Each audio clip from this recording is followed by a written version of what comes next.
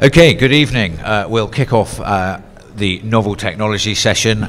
So the way we're going to run this is we're going to ask each of the speakers to come up for a talk of around 10 minutes, and then we're going to get them to sit down. So what I'd like to do, as we did last year, is at the end, we will get all the speakers back up onto the stage.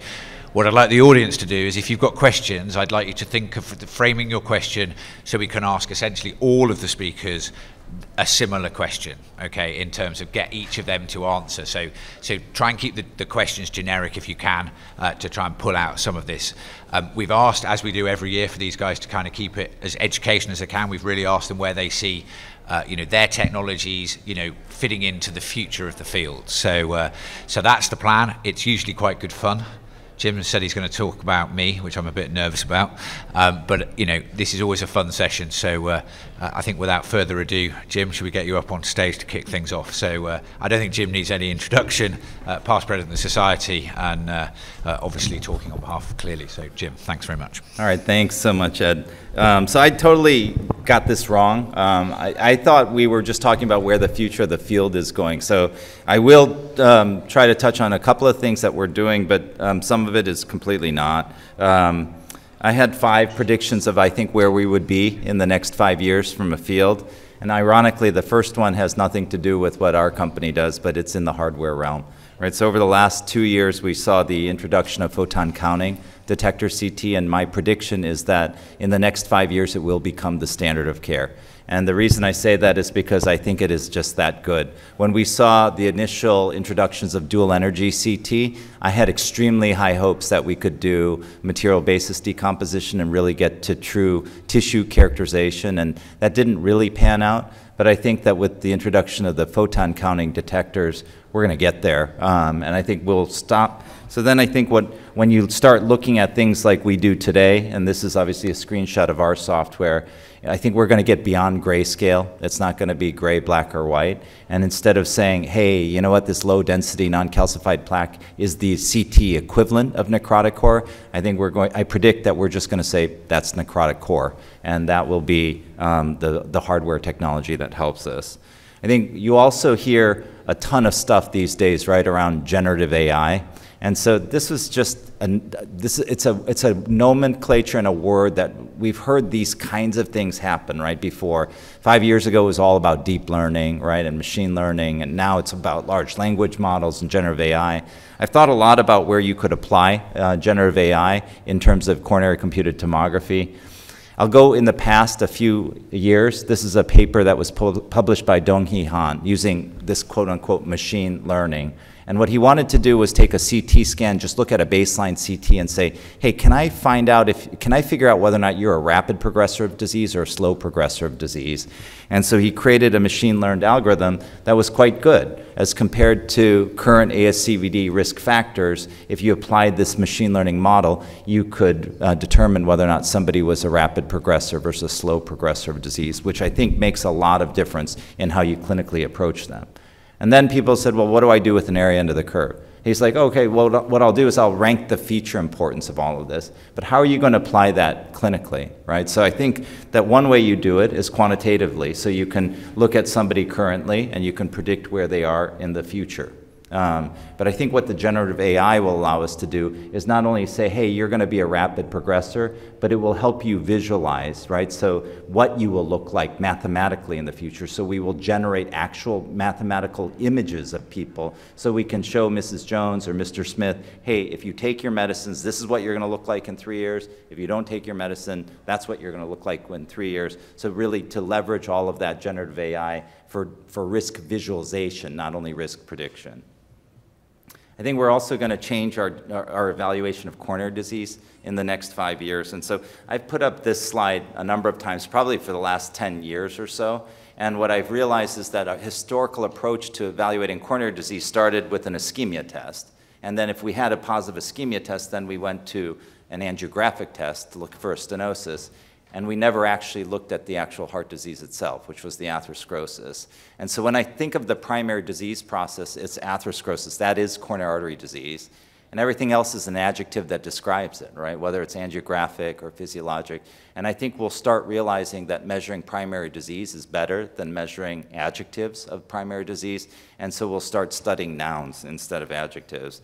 It's depicted here, right? On the left, what you can see is a screenshot from our software. That person has no symptoms, they have no ischemia, they have no stenosis, and everybody would say, okay, that person's doing just fine. That person has an inordinate amount of coronary atherosclerosis. That person has such high risk based on the trials that we know. So I think converting and transitioning with the first question that we want to ask is, do you have disease? How much? What type?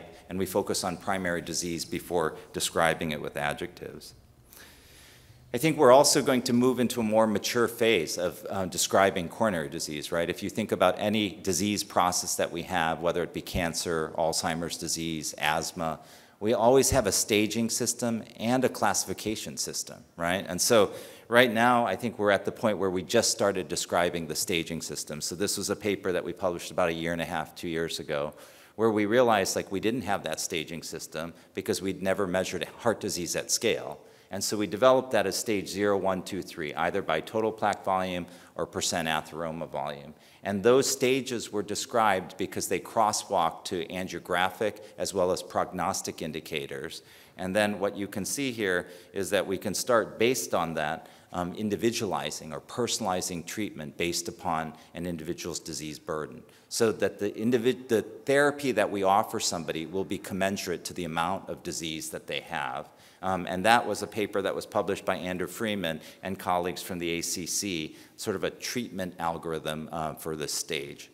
The reason those stages are important is because they prognosticate outcomes, right? So this is data from the ischemia randomized control trial of 4,000 patients looking at this atherosclerosis analysis over 3.5 years. And you can see that there's a linear stepwise increase in major adverse cardiovascular events. And then just, you saw this slide earlier today, but just published on JACC Imaging is a 10-year follow-up using that staging system, showing also linear predictions of adverse events, not only over 3 years, but over 10 years.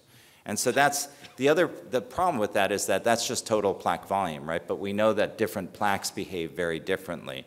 I think we reviewed this. We know that from the Scott Hart study, from the PROMISE study, from the ICONIC study, that the darker the plaque you have, the more dangerous it is. The brighter the plaque that you have, the more stable it is. You can turn these dark plaques bright. And now we can use this kind of staging, this kind of classification system really to help us identify patients at risk and personalize and figure out how you can see the changes of plaque over time. That allows us to go to something like this, where we see patients who we can either describe the progression of their plaque as stabilization, regression, and progression, but we can also describe the changes in plaque, right? So this goes back to the conversation that Ed and I had. He's like, I don't understand what you're doing. Or he asked, like, what is it that you are trying to achieve? And what we wanted to try to achieve was this ability to not only assess an individual's disease burden, but also stage the amount of disease that they have, and then also finally classify the type of disease. So often in classification schemes for diseases, they use the classification scheme to differentiate the things that are prognostic, right? So I think that we know that calcified plaque behaves differently than non-calcified plaque, and I think we know that as somebody changes over time, they can either stabilize 100 at time point 1, 100 at time point 2. They can progress, but if they progress, it's really important to know, is it calcified dominant or is it non-calcified plaque dominant? And if they regress, we want to know, is that truly regression, or is it this concept of pseudo-regression where you take sort of a big fluffy non-calcified plaque, like a big piece of cotton candy, scrunch it all down, and then all of a sudden the apparent volume of that plaque went down, so it seems like it regressed, but nothing, the absolute mass is the same. That's pseudo-regression, where you're densifying plaque rather than making it actually go away. So I think having a classification system is going to come out in the next 5 years, and that will help us figure out the dynamic nature of coronary disease over time. And then finally, I think that we're going to get to personalized evaluation and treatment, right? So here's a slide that I put up earlier today. All of the things that we were taught to do 30 years ago have all been supplanted by advanced imaging, allowing for direct visualization of actual disease, right? Mammograms, colonoscopies, lung CTs. We need to get there for heart care, right? Because what we're still looking at is these surrogates of disease, these signs of disease, the downstream sequelae of disease, but we've never actually looked at the disease itself. Now that we have a tool in the form of coronary CT angiography that allows us to look at actual disease, stage it, classify it in a personalized fashion. Now what's the knee-jerk reflex is to say we need a randomized controlled trial to prove that treating that and that approach compared to usual care, which is treating risk factors of disease, is inferior to treating actual disease and atherosclerosis. And the reason I believe that we'll see that in 5 years is because if we do those trials, we will achieve guideline recommendations to finally use this tool for screening. And that is happening in 5 different large-scale randomized trials as we speak. Dave Newby and his Scott Heart study is about 2 years enrolling, the Dane Heart study, the Illumination randomized trial, the Respect randomized trial, and then the Transform randomized trial. So I think that over the next 5 years, my prediction is that the future of cardiovascular care will be personalized, and the way that it will be is through those 5 steps, where the improvements in hardware will drive improvements in algorithms and software, which will drive improvements in coronary disease evaluation, which will allow us to personalize somebody's stage and classification of disease, and that the treatment of those things will result in improved patient outcomes. Thank you very much.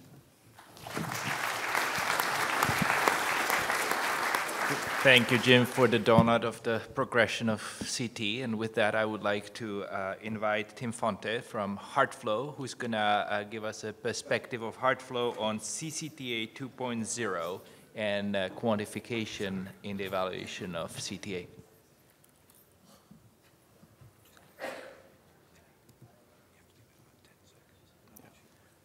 All right, thank you. It's a pleasure to be here. I've been coming to SCCT for 13 years with HeartFlow, and it's exciting to talk about where we see this going over the next 5 years. I'm going to talk about this evolution from seeing images to actually measuring data from CT and how that's enabling a new standard of care. I'll start with a quote from Bill Gates that I personally like. I have been struck by how important measurement is to improving the human condition. I believe everyone in this room is here because you want to improve the human condition. For me, certainly that's how I went from engineering into healthcare years ago. And when I started at HeartFlow, one of the first things I wanted to do was to understand how do you read CT images? I wanted to actually understand what all of you do and learn how to read CT. And I learned from many great mentors here. But I'll never forget early on reviewing a case with Dr. Jonathan Leipzig and asking him detailed questions about it. And he said, Tim, I'm sorry. No one's ever asked me about the third obtuse marginal branch and whether it's really 1.3 millimeters or 1.8 millimeters. And it was just kind of this new concept to him to think that way. And I realized at that point we're onto something different to be able to quantify this information out of coronary CT. We've now had FDA-cleared products around quantified stenosis, quantified plaque, FFRCT. We're working on research to measure myocardial perfusion, to quantify the risk of coronary disease. And all of this gives us the ability to then actually measure and improve care through data. I think the stage is set really well by the work of so many people here.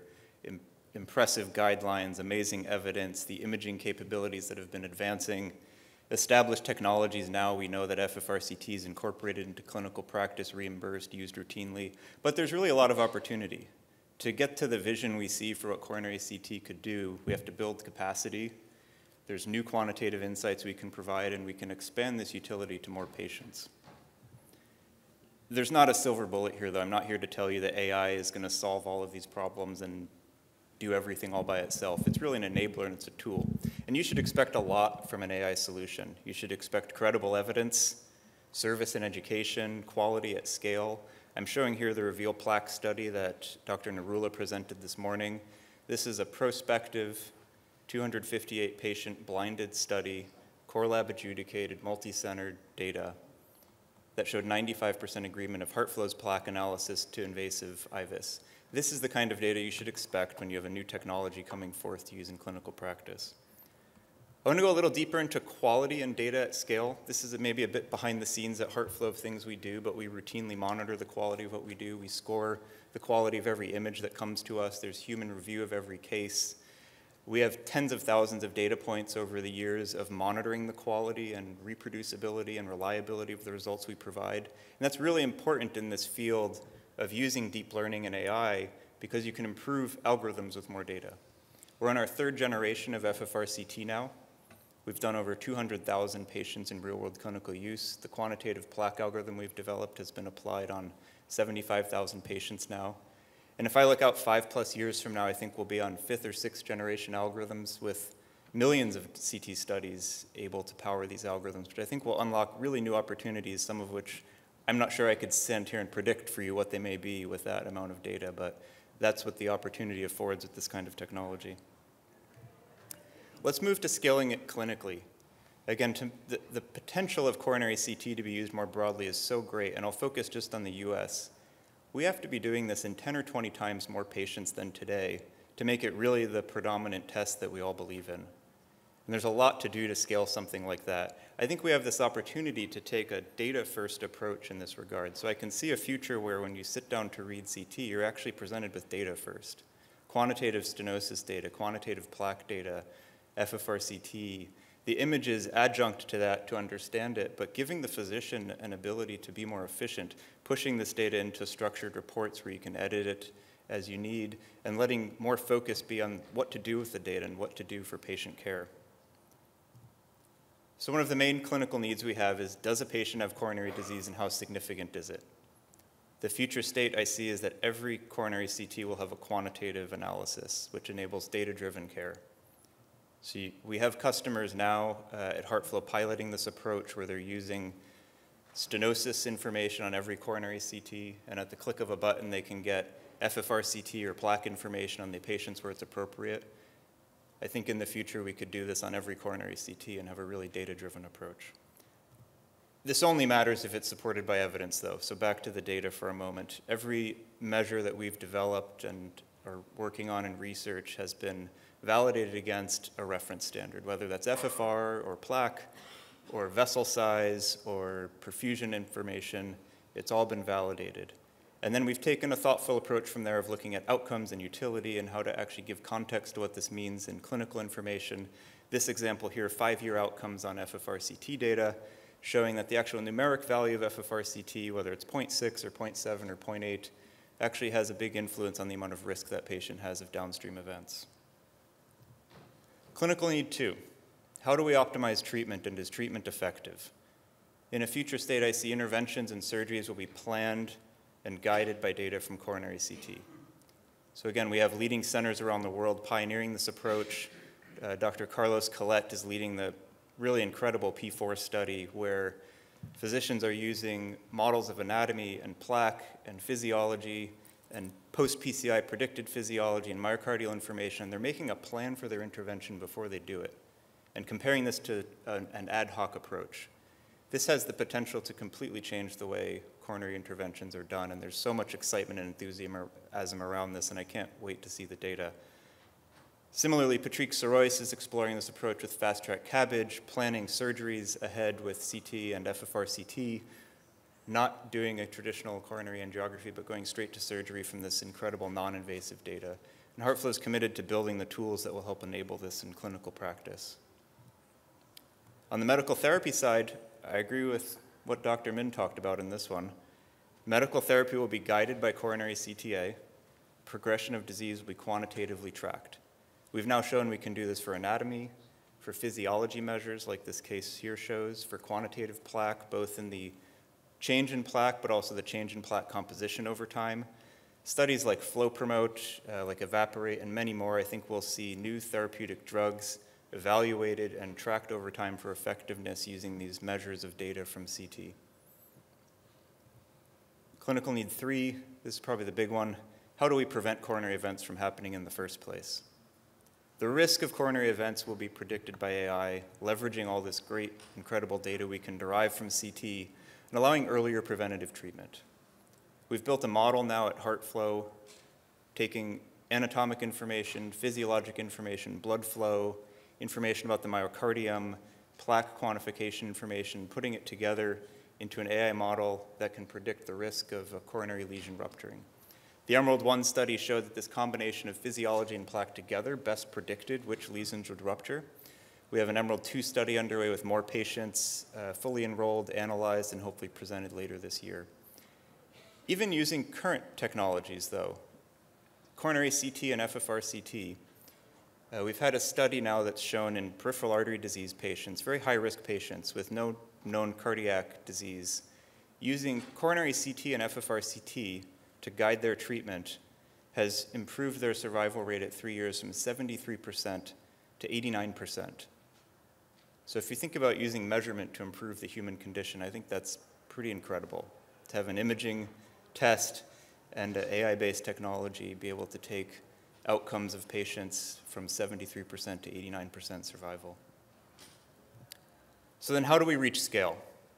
I think this all starts and ends with collaboration. We need providers, industry, and societies to come together, make sure there's the appropriate evidence in place, to make sure these technologies are reimbursed like we've been able to do with FFRCT, to ensure quality both on the imaging side, but also on the product side. This is a two-way street of quality. And implementation. We have to be able to implement these technologies into care. At HeartFlow, we have a new platform called HeartFlow One that now makes this available in one solution where you can send every coronary CT to HeartFlow and get quantified stenosis information, FFRCT on the patients that it's appropriate, and quantified plaque information as well. So we see this as the building block towards doing this and being able to deliver data insights from coronary CT to help manage patients. And I'd be remiss if I didn't acknowledge great work by the SCCT in this spirit of collaboration with physicians and industry. If you're thinking of planning or growing or launching a new CT program, I would definitely recommend checking out the SCCT Starter Kit. It's full of incredible resources on how to do this. Thank you.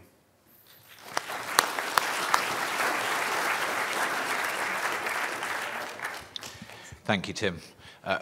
Next up is Amy Dubig, who is known to many of us from GE Healthcare, who's going to talk about cardiac CT on the horizon, pioneering technological advances shaping the future of cardiovascular imaging. Thank you, Amy. Thank you. And thank you, Tim, because I really didn't want to follow Jim. That was like, oh. So I appreciate you taking the hot seat for me. So thank you, everybody. As I said, I am with GE Healthcare and happy to share with you a little bit of what's today and what we see as the future. So what is on the horizon? As normal, standard disclaimer, I'm going to talk about things that aren't products and are in development. So there's a mixture in here. But one of the things that I want to talk about is access. And I think this is a really important piece. So how are we going to build this dream state of cardiac CT, cardiac CTA everywhere in the next 5 years? And I think access plays a huge role in this. Right? There's increasing access to angiography should be a top priority for all of us across the world. Cardiovascular disease continues to be one of the top mortality events. At the same time, there's increasing expenditure, healthcare expenditure globally in high-tech technology, more access to care. How do we build access to cardiac CTA care? There's that rising demand. We have continuous technological innovations. There's broader patient population because of those technological advances. But what we see, actually, is still a really low percentage of sites that are doing cardiac CT. According to the AMR survey report, right, approximately 30% of all sites offer some type of cardiac CTA imaging. When we compare that to general angiography, you can see we've got a massive rate of improvement. How can we build access? I think this is one of the key objectives that we need to address in the next 5 years. How? How do we do this? We've been talking about it for a long time. Everybody in this room probably thinks that it should be much higher than it is, as we do. But I think it starts at the very beginning, right? If we think about the acquisition piece of it, when this started 15, 20 years ago, the decisions were pretty complex. When you sat down to do a cardiac CTA, the decisions the technologists had to make were multifaceted. Cardiac CT has always been a bit of a game of prediction. What do we think is going to happen when we hit go? What's going to happen at X-ray on time? And you have to make decisions up front on what that is going to give in the best image quality in the end. Huge improvements have come, though, with simplified protocols, especially with whole heart scanners, where you no longer have to make that trade-off of, do I need to image in systole? Do I need to image in diastole? Do I need to worry what the heart rate is going to do over a 15, 20-second breath hold? Those decisions are going away because we have automated tools to help to make that decision, and we also have whole heart coverage where we're not going to worry about misregistration beat to beat. That means that technologists who maybe were too intimidated to volunteer to say, hey, I'll step up, I'll learn how to do cardiac CTA, that's lowered the bar. It makes it easier for them, right? So now you're not necessarily limited to when is my lead technologist on staff ready to do it. I can offer coronary CTA to a broader range of patients because I have a broader range of staff that's capable of doing the scans. I think this was a huge step in increasing access. Also with the whole heart coverage, right, we can take on patients that were too risky before, right? If you had patients that had erratic heart rates or AFib, those were patients you'd be like, oh, I don't think we should scan them. My ability to get a good scan, it's too risky. I'm not going to give them the X-ray dose. I'm not going to give them the contrast. We'll figure out something else to do with them. Whole heart scanning has made that. Now it's worth the risk. Your chance of getting a good scan is a very high probability. That also is increasing our access.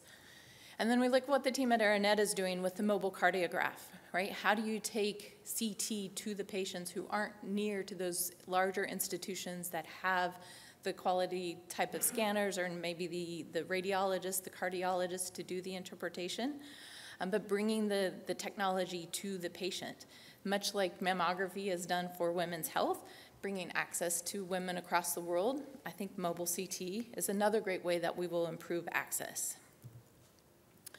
And then ease of use. This is another big thing, right? We've talked about it from the protocol standpoint, but there's a lot that goes behind that, right? It's not just one attribute that comes together to make the ease of use in challenging exams. It's a whole portfolio of tools that come together, right? Coverage is key, without a doubt. If you have one heartbeat to worry about versus 5 or 10 heartbeats, it makes things a lot simpler. So without a doubt, that's a big one. But when you combine that with fast rotation, with high power MA to be able to scan patients of all walks of life, regardless of what their heart rate is when they come into the CT suite, that is a big, big piece of being able to get consistent, standard, good image quality. When you couple those hardware technologies in with software technologies like motion freeze, snapshot freeze, motion correction, true fidelity for substantial image quality improvements, and then effortless workflow, all of those things combined together, what is going to help build access to good quality, consistent images. If you've set in on many of our presentations or our talk tracks, you'll hear us talk about effortless workflow quite a bit. You might wonder what that is. And again, it's not one single attribute, right? It is a collection of features and thoughtful design that come together to make a cohesive package. So as I said, CT's always been about predicting the future, what's going to happen once we inject contrast, once X-ray comes on, once they hear the rotor come up and nerves set in, right? Technologists have had to make those predictions before, and now there's tools like auto-gating that help manage and monitor the heart rate prior to those X-ray on events. Prospective one-beat acquisition, auto-prescription, where my patient is at ISO-center, where my scan range is auto-set for me, right? I'm really focusing on the patient versus all of those setup procedures that have happened before.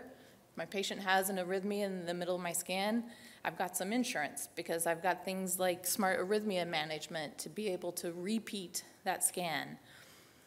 I can still modulate MA. I think this is one of the coolest things, right? In one beat, you can still modulate MA. You can still set a peak MA at a targeted heart rate and then lower your MAs to still have full functional at the best image quality, or excuse me, to get a whole heart revolution, but not have to give up your cine capability, right? So things like that really come together to make that workflow effortless and to be able to take patients like this and to still scan them, right?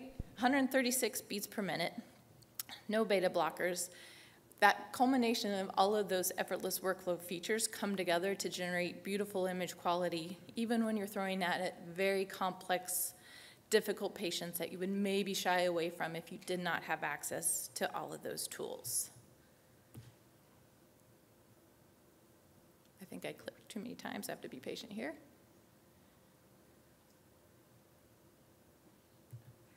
One more time. All right. Motion correction. I want to talk about this just a little bit more because this has a lot of runway, right? Temporal resolution is one thing. How fast do you spin the gantry? But I'm sure all of you have had experience where you have a stable, low, moderate heart rate.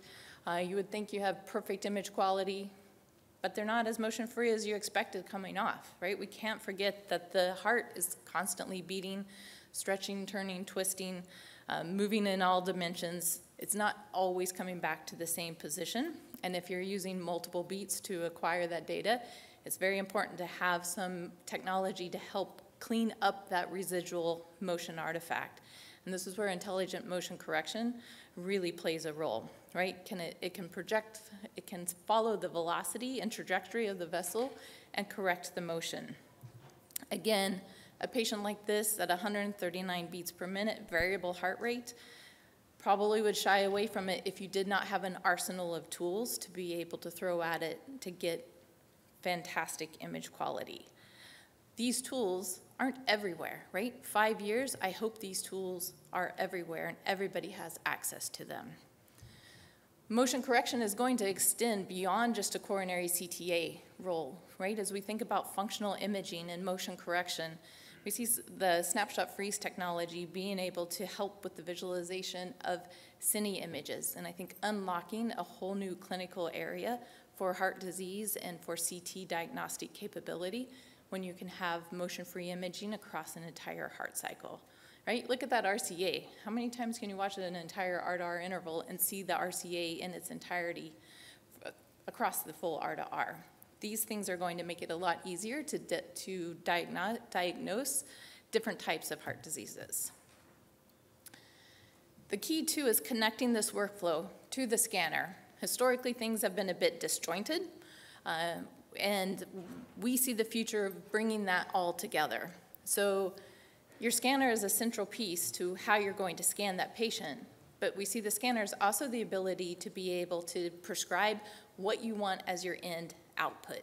So if we think about automated CACs, that's pretty common, pretty straightforward, right? But what now if your automated CACs actually sent information back to your CT console to help dictate what comes next? Do you need to use a high definition mode because there's a lot of plaque in those coronary arteries? Maybe you want to do a CT perfusion because that's part of your protocol and it's better to do that before your CTA. You don't have the patient wait time for the myocardium to clear. So using that information that you can get rapidly and automatically to help facilitate what comes next is a bidirectional communication of a connected workflow. Automatic coronary labeling, track views, the plaque analysis tools, all of those things automatically generated and sent to where you want to read, but at the same time investing in interactive tools because disease is complex, cases are complex, and sometimes you need to be able to go deep and interact with it to be able to get to the full story for that patient. So having that combination of automation and interactive tools to be able to accompany all patients will be key. And we see this going beyond just the diagnosis, right? Primarily we're using it to diagnose, does a patient have atherosclerotic disease or not? Is it significant or not? In the future, this will move more strongly into planning, intervention, and monitoring. As Tim said, the P4 trial that's going on with the team with ALS, led by Dr. Collet, is fantastic work. How do you use CT to really help with the interventional planning? This should become more standard of care, right? There's a wealth of information that the CT provides. Some of the things that we already take for granted, but if that information can be incorporated into the interventional plan prior to that patient entering the suite, how much more effective will their treatment be, right? Not only the plaque location, density, the flow estimates, but device planning, right? Full planning and guidance during the intervention, right? Using their CT as a visual aid to help guide them in interventional. Spectral imaging is another area that is underexplored, I would say. Part of it has been a spatial resolution challenge. Part of it has been a workflow challenge. I think those are both solvable, and we see technologies in development that are going to increase them. Not only from the beam hardening reduction to the virtual non-contrast type of exams, but we haven't yet tapped into what other energies are available. What can we do if we separate muscle, water, fat? What other information can we glean from that? So extracting more information out of our CT scans, I think, is on the horizon. We see this coming with the photon counting as well. Right? Moving beyond spectral imaging into photon counting is a fresh new world of discovery. The ability to separate the interaction of the X-ray photon with the structures that it's interacting with across its path, measuring the energy level of that photon, and mapping it out, separating it out, is almost like giving a new DNA to a CT scanner. There's a wealth of things that are yet to be discovered that are going to frame the future for cardiac CT as we move into this era of photon counting.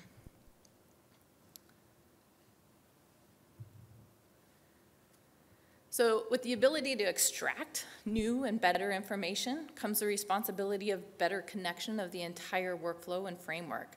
Post-processing will continue to become more automated. The time spent interacting with images will become less, maybe not existent in some cases.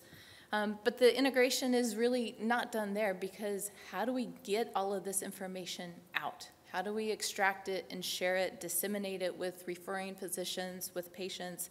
How do you integrate the images with the findings? I think this is a key piece and a key responsibility for us going forward.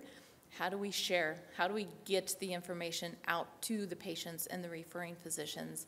And I predict that part of the future will be exactly this, right? A tight linkage between the post-processing and the reporting, images and measurements, all displayed and organized in a meaningful way. So in summary, what may the future of cardiac CT look like? I think it's improved patient access through automation and simplification of the acquisition, a broader range of CTs that are capable of generating high-quality CT exams. We will continue to increase the information that is extracted from a single scan and assist in a more comprehensive diagnosis, expanding the role of CT for patient management, and a connected working environment. It's making it easier to look at priors, to link images from prior exams, to link the quantitative measurements to the images that they're related to, and to integrate that into a report to streamline the communication and build the awareness of the advantages that cardiac CT can offer patients. Thank you.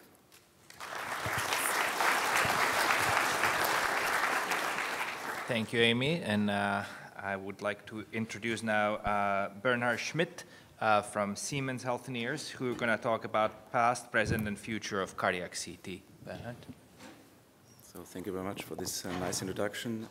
Yeah, it's a pleasure for me to get the opportunity to present here about really the past, the present, and the future of cardiac CT, and I took it very seriously. So I really want to talk about the past, where it all started, present, where we are as of today, and also where the future of cardiac CT will be.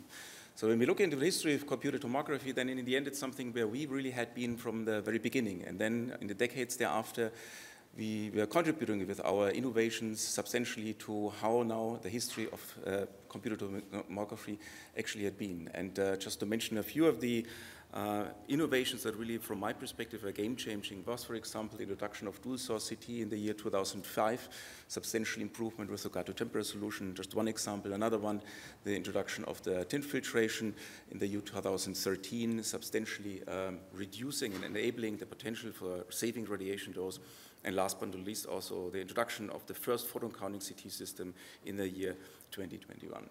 In general, when we look into the topic of innovation, then we focus on three different areas. We look, of course, on the one, what can we do for the patient to make have him a kind of a good experience. Secondly, we also look into what can we do for the staff, for the techs, yeah, to improve the workflow, typically AI-driven, with regard to efficiency and also consistency of the values. And last but not least, of course, what can we do for the physician itself, yeah, with regard to excellent images, consistent image quality to enable a good and confident diagnosis. Having that said, let me start with the past, where it all started actually. And when we look into the really the very first steps in coronary CTA imaging, then I have to say that we really were the pioneer and the leader in innovation. What we see on the left-hand side, these are actually images, a volume-rendered image from the first patient that had been scanned on a CT system to assess the coronary arteries. It was on a 4-slice system. It also had been mentioned today in the very early session here.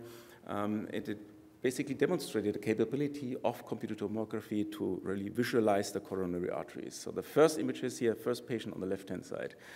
Subsequently, then 1 year later, the first study that basically indicated that one, also published by Stefan Achenbach in Circulation here in the end, going into a similar direction, study with 25 patients, demonstrating and showing very nicely, including the capability of this technology, visualizing of the coronary artery lumen on the one hand side, and also being able to really perform something like assessment of the coronary artery stenosis. In the time thereafter, the big task was really to improve the quality of the data and improve the diagnosis. And this can be mainly done by the improvement of the temporal resolution. As coming from what we have on the left-hand side, the big steps forward had been made with the introduction of dual-source CT imaging in the year 2025. Here, we were able to substantially improve the temporal resolution substantially below 100 milliseconds. And what you can see on these examples here, it's not the improved resolution in the end. What you see in the improvement in image quality was really perceived as, and in the end, made by the improvement in temporal resolution, perceived as an increase in sharpness of your data. Now, where are we as of today? And that's what you see on the right-hand side. Cardiac solutions for every solution, for every situation. We are able to acquire images of the heart here at various heart rates in a low kV setting to save radiation dose. We're able to scan data from pediatric patients with less than a millisecond, and are able not only to look into the morphological information, but also look into the functional information. What is the present? Where are we as of today? And if you look into the possibilities for image analysis, then this is typically powered by artificial intelligence. We have different areas where we can work on. We can look into the anatomical assessment of the Cutrad score, the lumen itself, the stenosis grading. We could look into the plaque morphology, assess basically composition here in the various ways. We can look into the physiology. We can look into and provide information of the perfusion itself, the myocardial perfusion. We can look into the ECV, the extracellular volume. We can provide information about the inflammation and also assess the treatment planning. However, all those different options and techniques in the end rely on an excellent image quality. And there's still a lack in what we have as of today with regard to ability to visualize and show anatomical details on the one hand side, and also to provide some functional information. So this lack in the end is now solved with the introduction of photon counting technology. What we see here is the traditional way of how we acquire and detect X-ray quanta. It's with scintillator material. So the X-ray coming in there, interacting with the scintillator material, the information or the energy is translated into the light, and the light is measured by a photodiode. Within this two-step detection approach, unfortunately, we lose the information, the energy information of this interacting quanta, and this is not a drawback in the case of photon counting technology. Here we are working with a semiconductor between an anode and a cathode.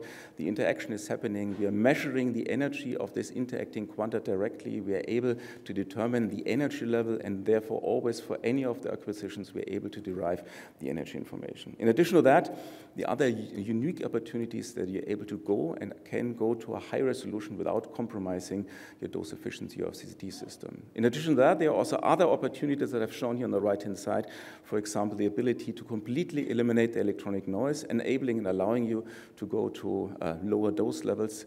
And last but not least, the other advantage is that you have a better detection of low energy quanta, which are the one really carrying the information in the end, providing you with images with a higher contrast in the data. Now let me share some examples, some images with you, illustrating and demonstrating here the big benefit of being able to go to a substantially high resolution. This is a very nice example here from the hospital Semmelweis here from in Budapest. They very nicely illustrate and demonstrate here the capability of assessing the instant restenosis, in this case here in the LED, so exceptional image quality, never seen before, with the slice thickness of 0.2 millimeter. This is just one example. I have another one, what personally I'm very impressed about. This is here from the group in Pisa. We are looking at a 2.5 millimeter stent, extremely small on the left-hand side.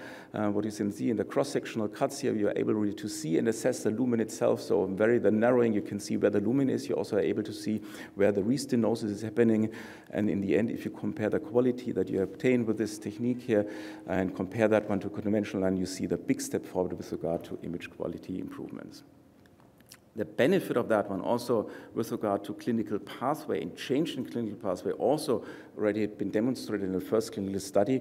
So this is a paper on the left-hand side from the group in Freiburg investigating and assessing that. On the right-hand side, you see the summary of that one, in the end concluding that about 50% of the individuals could have avoided an invasive angiogram simply based on information from the PCCT alone. So a very good message in that field.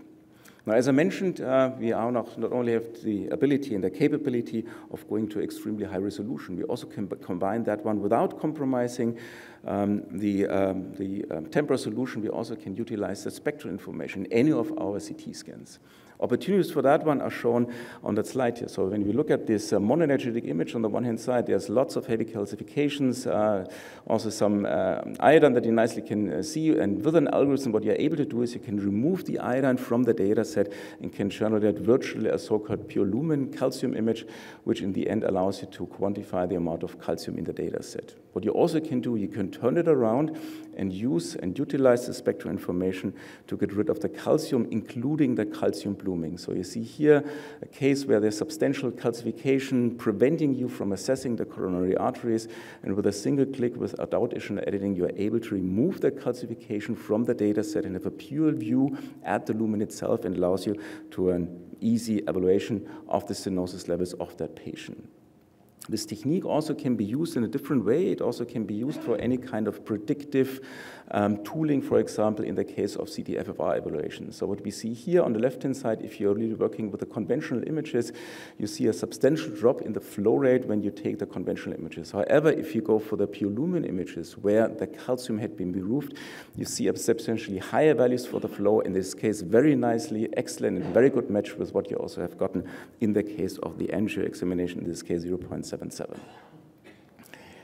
Beside the spectral utilization and the utilization of spectral data in the area of coronary artery, you of course also can use the spectral information for the assessment of the myocardium. And also here, first studies have demonstrated here from the guys in Zurich and also from the group at MUSC that there's a huge potential by just adding a scan after the coronary CTA examination, that this provides you with the iodine information in the myocardium. Those studies have very nicely demonstrated excellent agreement with conventional techniques on the one hand side, and also excellent correlation with what you get on a MR examination. In addition to that, also, you can use it very nicely, as you see it on the right-hand side, for a quantitative evaluation of the extracellular volume. As you might appreciate from those images, in a brilliant image quality, you're able to see what is my ECV information, in this case, in correlation, in comparison to what you can obtain and typically get in the case of an MR examination. It also can be used, final example here, for example, for a better scar delineation for the ablation planning. Here on the right bottom side, you see very nicely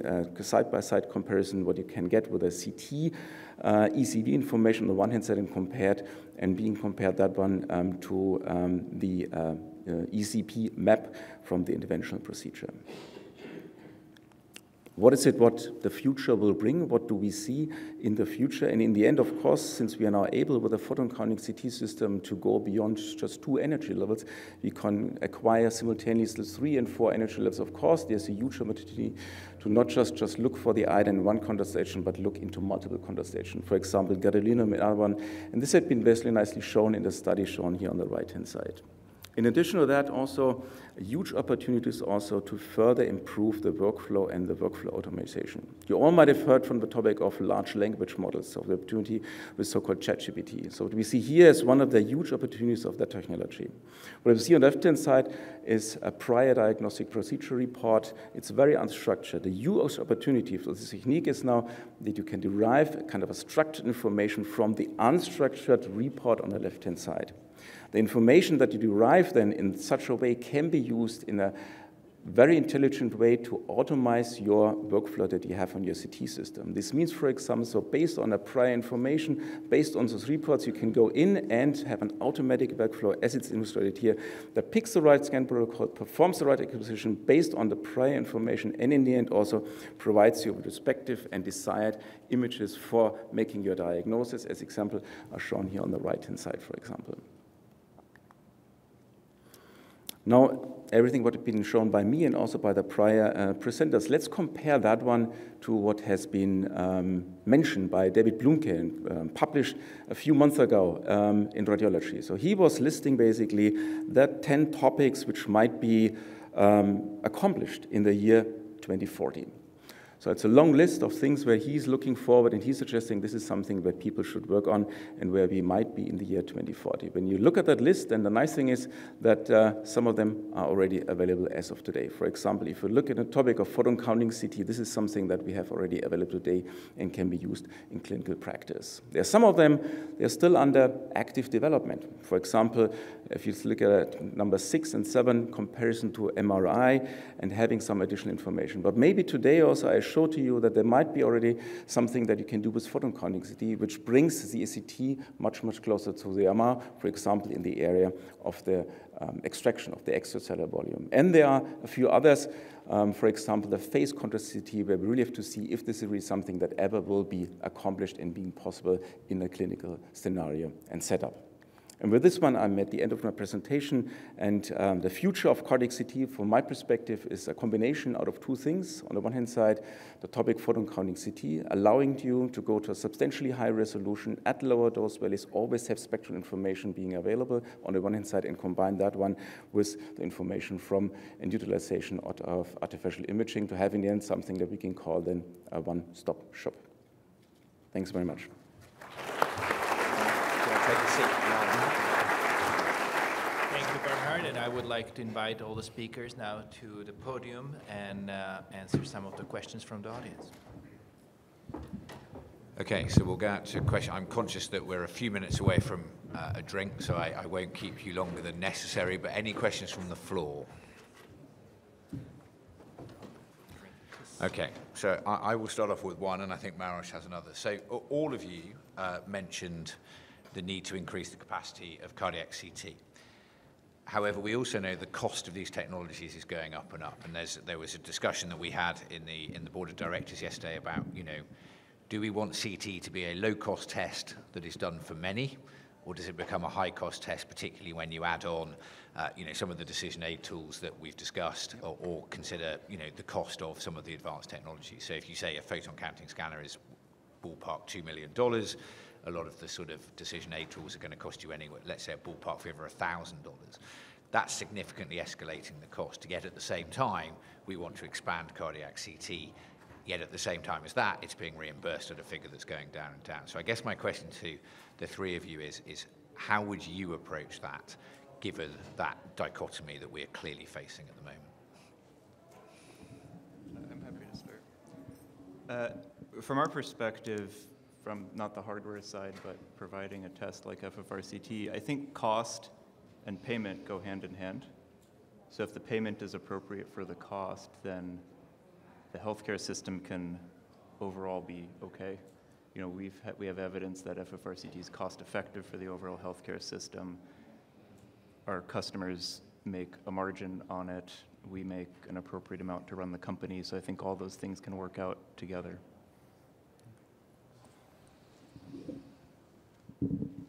I would say that's also a very similar situation with regard, maybe you mentioned the price of the 2 million, whichever is right or wrong, I don't know, I cannot comment on that, yeah. But of course it's a higher cost than you normally have for a CT system. But that's also what we are seeing a little bit, the photon counting technology going into, that it really adds some additional value. And in the end also the hope is and the idea is to get additional money to the different institutions by simply providing reimbursement for those additional opportunities that you have, which in the end would be to some extent compensate for those additional costs. And for sure, I'm very convinced that as we go down the years, yeah, that also the cost of those new technologies will go down, of course, similar to every other new technology, thinking of iPhones, whatsoever. So the price will for sure over the next few years, I guess, drop. I think from my perspective, it's a natural progression, right? As new technology comes out, it will roll down to other scanner portfolio lines. So the automation, the ease of use, the ability for more people to perform cardiac CT is going to get easier and easier because that's the natural evolution of technology introduction. I think the cost is an interesting piece, right? When you think about additive technologies coming in, the extra information that you derive from it, where will that end up, I think, is a little bit more foggy in my mind, but I do think the basic diagnosis and the basic use of cardiac CT is going to naturally evolve where you won't need the $2 million scanner to get a good quality diagnostic coronary CTA that gives you the basic answer that you're looking for your patients.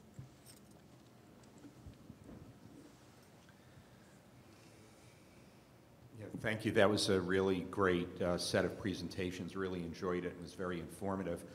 I'd just like a comment maybe regarding how our payment system is structured in the United States, which is basically a fee-for-service system, and how this impacts the utilization, acceptance of new technologies like, CT, and then specifically all the things that are under the CT umbrella, because right now in the U.S., at least in cardiology, we're still about 55% private practice and about 45% employed. Private practice is heavily influenced by, fee for service, specifically related to the use of echo, nuclear imaging in private practice offices, which I think sort of takes away part of the opportunity in terms of the market for the use of CT technologies.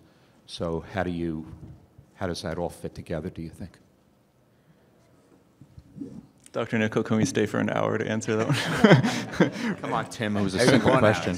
Dr. Zafin, it's a really good question. I think it's inevitably intertwined in all of this that the financial aspects make adoption of new technologies challenging.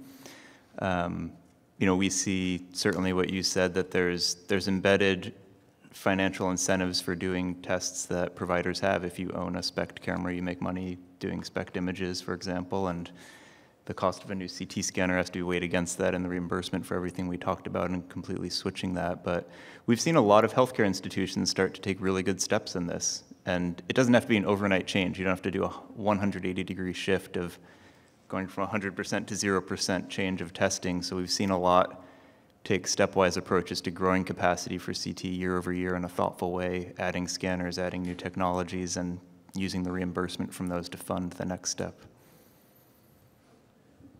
I think certainly there have been some changes in the guidelines recently that have downgraded the use and the recommendations for nuclear imaging, just as an example, and that may help uplift things which really provide very high value that can't be provided by any other techniques.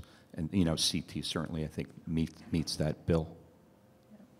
I would add maybe just one thing, and I apologize, wasn't able to attend the whole presentation, but I think the Atrium team did a really good job today in presenting and made the point of you have to look at the whole picture, right? Some go down, some go up, but when you look at it holistically, then it tends to balance out. So definitely not an area of my expertise, but I think the Atrium team today did a really good job of presenting that holistic picture of how it can be done and still be successful.